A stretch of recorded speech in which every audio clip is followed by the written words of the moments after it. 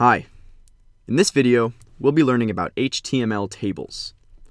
Now, tables are a great way for us to display information in a grid on our web pages. And we see tables all the time on the internet. We see them on websites like ESPN to display sports rankings. We see them on websites like Wikipedia.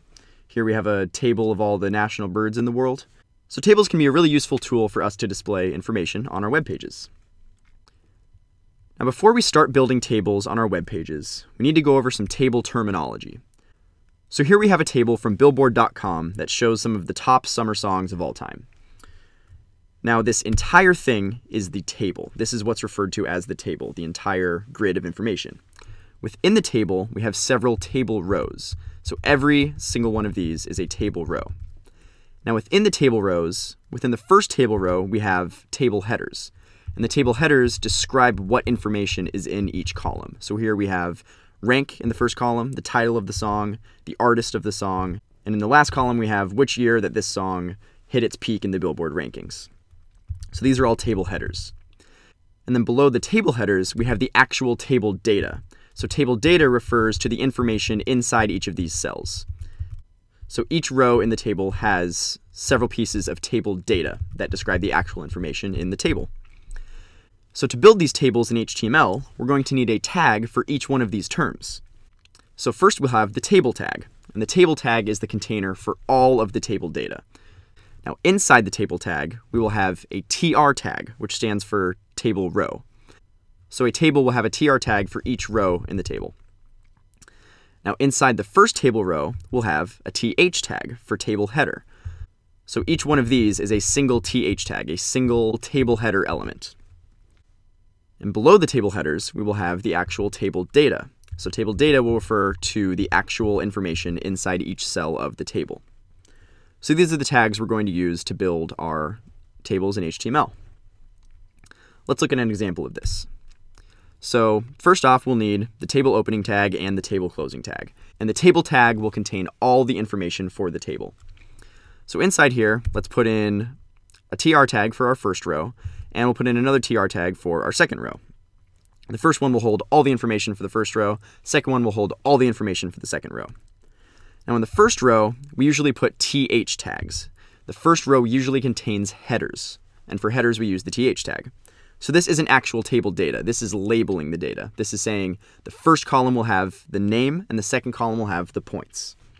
In the second row and every future row will have the actual data, and for the data we'll use TD tags. So in this row, the name is Carol, and Carol has scored 32 points. Those are each pieces of data in the table. And the result of this looks like that. We see in the first row we have name and points, and those are headers. And in the next rows we have the actual table data. Carol has scored 32 points. Now this looks nice, but a lot of times we want an actual border around the table. So to add a border, all we have to do is add a border attribute to the table tag. The border attribute specifies how thick the table border should be in pixels. And the default is 0. So if we want a border, we need to set it to 1. We can actually increase it to 5 to get a big thick border around the edge of the table. We can set it back to 0 to get rid of the border. But usually we'll be going with a border of 1. Let's see this in the editor.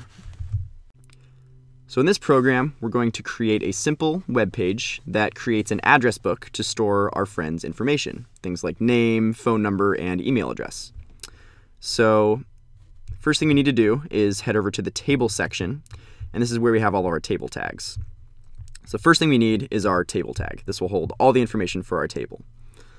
And now inside that table, I want several rows, and each row will have its own data. So to add a table row, I use the TR tag. I can drag that out.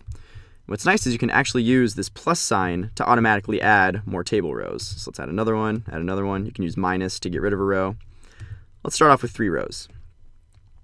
Now the first row should hold the table headers. It should say what each column represents. For table headers, we use the TH tag for table header. So let's pull out a table header. Let's say the first column of my address book will hold my friend's name.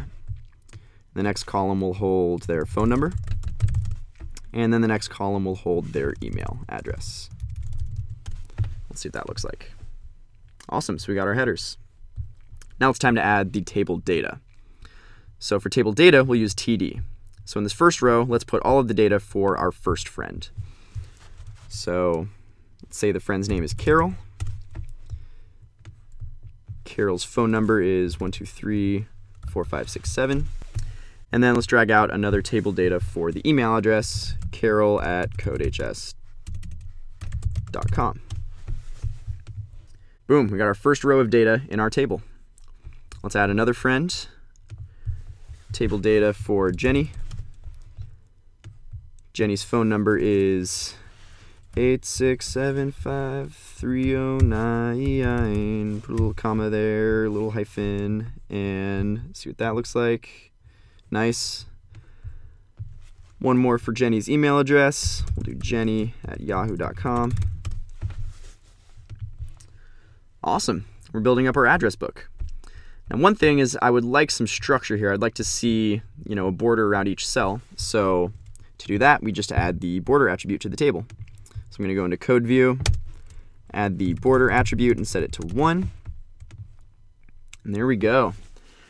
And now I have a nice address book that stores the contact information for my friends. And that is how we can add tables to our web pages. Now it's your turn.